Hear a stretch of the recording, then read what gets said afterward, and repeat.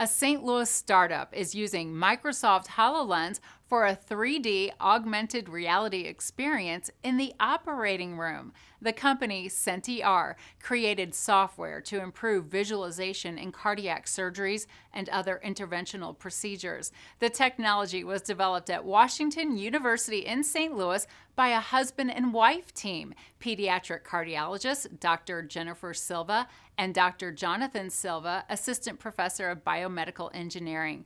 The 3D augmented reality platform features real-time holographic visualization of the patient's anatomy.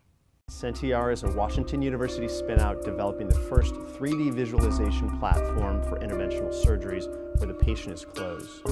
Our initial focus is on catheter ablations treating cardiac arrhythmia, and we allow clinicians with Microsoft HoloLens to actually see that patient's anatomy floating over them for that procedure, including catheter placement in there. Dr. John Silva, biomedical engineering professor at Washington University, was invited up in 2015 to Microsoft with a group of academics to look at the Microsoft HoloLens. His wife, Dr. Jen Silva, is a pediatric cardiologist and an electrophysiologist at St. Louis Children's, and it clicked right there that she could use this in an interventional procedure.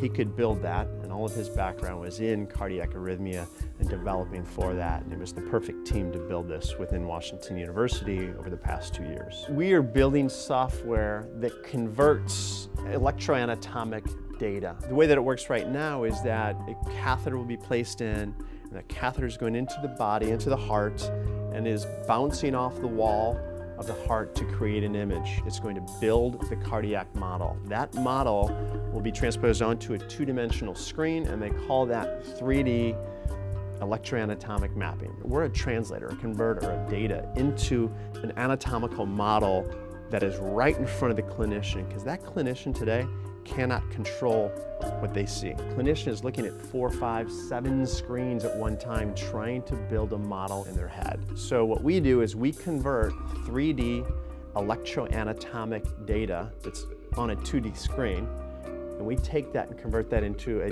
true three-dimensional model with depth perception, which does not exist currently today. They have full control. So they're sitting there spinning the heart. They're measuring the heart. They're opening the heart with their fingers just like this. They're enlarging the heart if they want to, and they see where their catheters are coming in real time, because through the Microsoft HoloLens, there's a number of things they can do with voice commands or just with hand gestures that they can't do currently. And that allows them to have control as opposed to someone in a corner, and that's what happens now. Can you turn it to the left? Can you turn it to the right? The issue, though, is that you and I could be doing this procedure together, and we're two electrophysiologists. That 3D model that we create in our mind is not going to be the same.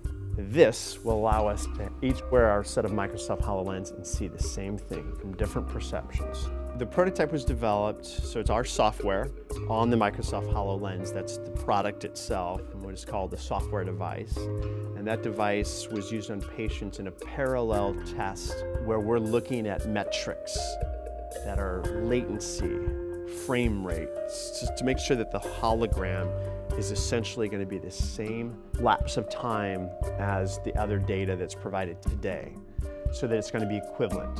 So granted, it'll be better visualization, but it has to be equivalent on how fast that data gets there. The result and our intention is a faster, safer procedure, and for the patient, a more precise procedure.